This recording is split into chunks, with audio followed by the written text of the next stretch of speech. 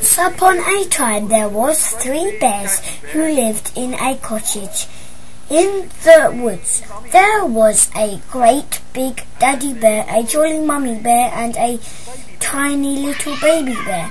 One morning, Mummy Bear made some tasty porridge for their breakfast. It smelled delicious, but Daddy Bear said, "This porridge is much too hot to eat yet. Let's go for a walk until it has cooled down." So off they went for a walk in the woods until their porridge was cooled enough to eat. The 3 bears walked along and soon their little cottage was out of sight. There was someone else who was out for a walk that day, and her name was Goldilocks. When she saw the cottage, she knocked on the door, but there was no answer. So Goldilocks turned the door handle and let herself in. As soon as she walked in, she saw 3 bowls of porridge on the table. She was feeling hungry after her walk, so she thought, "Whoever lives here might be having a taste." First she tried Daddy Bear's porridge, but it was too hot. Then she tried Mummy Bear's porridge, but it was too cold. At last she tried Baby Bear's porridge, and it was just right. "Oh, this is much better!" And Goldilocks ate it all up. Goldilocks was feeling a little tired now and wanted to sit down. She saw 3 chairs and went over to them. First, she tried sitting on Daddy Bear's great big chair, but it was very, very hard. Next, she tried sitting on Mummy Bear's big chair, but this one was much too soft. Then she saw Baby Bear's chair and went to sit on that. "Oh, this is much better!" she said, but just as she got comfortable, there was a loud crack and the little chair broke into pieces and she fell on the floor. Goldilocks got up feeling a bit sore. "Oh dear!" she said to herself. "I do need a rest now." So she climbed up the stairs to the bedroom. First she lay down upon Daddy Bear's bed. She wriggled about, but it was much too lumpy. "Oh, bother!"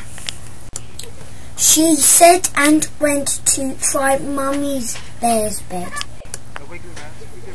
"This isn't either!" she said as the feathers flew about and tickled her nose. She got up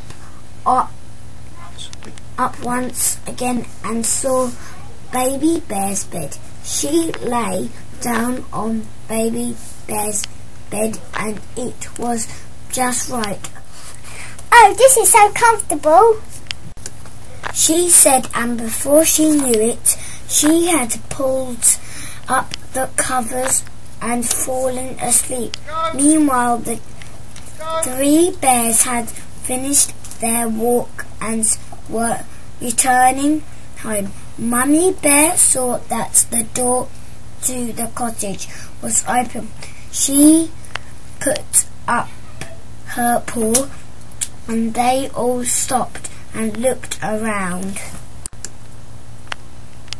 I know that door was closed when we left. I wondered who opened it. Maybe it's burglars. Don't worry, whispered Daddy Bear. everyone follow me. We'll soon find out what's going on. Let's go.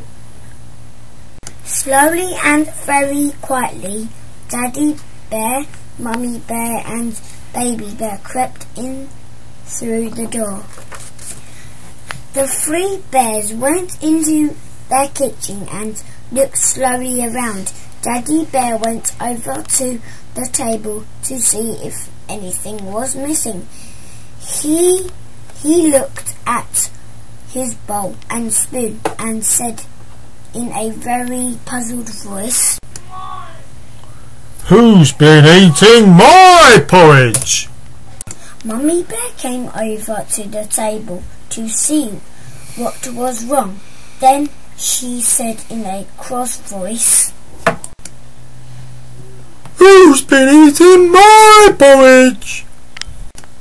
Then Baby Bear looked at his bowl and said, Who's been eating my porridge? They've eaten it all up. Oh dear, I wonder who has ate your porridge. Let's all go and sit down while we think who it could be. So they went to sit by the fire, and just as Daddy Bear was about to sit down, he growled, Who's been sitting in my chair? Then Mummy Bear looked at her chair with surprise and said, Who's been sitting in my chair? Then Baby Bear said in a tiny little voice, Who's been sitting in my chair and they're breaking it all in pieces? Next, the three bears went up the stairs to the bedroom. Daddy Bear looked at his bed and saw that it was in a mess. Who's been sleeping in my bed? Rawr! He growled as he pulled his covers straight. Then Mummy Bear saw her bed covered in feathers and said, Who's been sleeping in my bed? Then the Baby Bear growled in a little cross voice, Who's been sleeping in my bed and they're still there? At this, Goldilocks woke up and saw the three bears standing by the bed.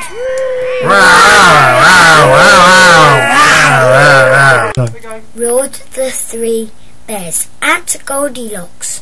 Up out of the bed she jumped, and off she ran as fast as she could down the stairs, past the broken chair and the empty porridge bowl, and out of the door into the woods. She ran and ran as fast as she could all the way home.